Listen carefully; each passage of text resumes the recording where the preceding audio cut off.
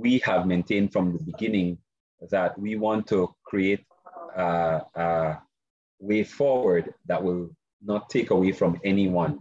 What they have proposed would take away $20 million from the mill at a time when we can least afford it. The practice has been not necessarily to gazette the start of the crop, even though that has always been in the act itself. That has never been something that has been practiced.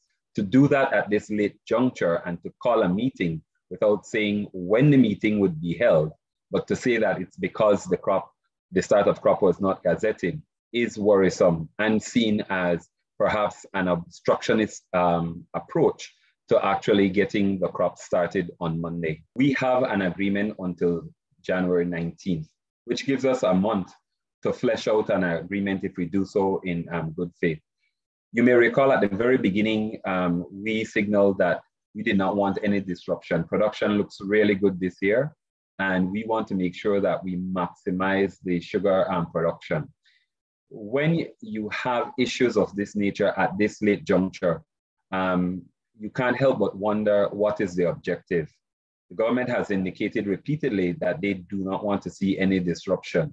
However, if you have the SICB chairman saying that there's a procedural oversight that is within his purview that needs to be completed before the crop is able to start, you can only guess that this action is being taken,